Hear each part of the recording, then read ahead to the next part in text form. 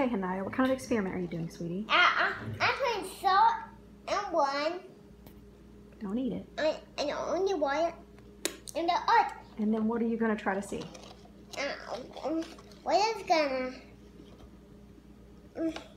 freeze fast? Okay, what is your hypothesis? Which one do you think will freeze faster? The salty one or the plain one? I think both. You think both? No, no, no, no, don't eat it. Don't eat it. Don't eat it. Yuck. Don't eat it, sweetie. Okay, so you think both of them will freeze the same? Mm-hmm. Okay, well, let's put them in the freezer and see what if your hypothesis turns out to be the truth, or if we have to retest, okay? Hey, Haniah, did you enjoy that science experiment? Yeah. Okay, we just tried to record, but it didn't work, so we'll go back over it. She had the idea to do 2 containers in the freezer, one with plain water and one with salt water. And we checked it and checked it. This one froze within an hour, and it's very smooth and solid.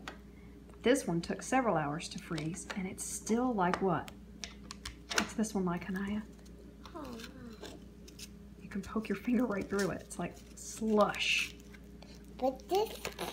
And her hypothesis was that they would both freeze the same, but we learned that if you put salt in water, it what? Freeze. It doesn't freeze nearly as well, does it?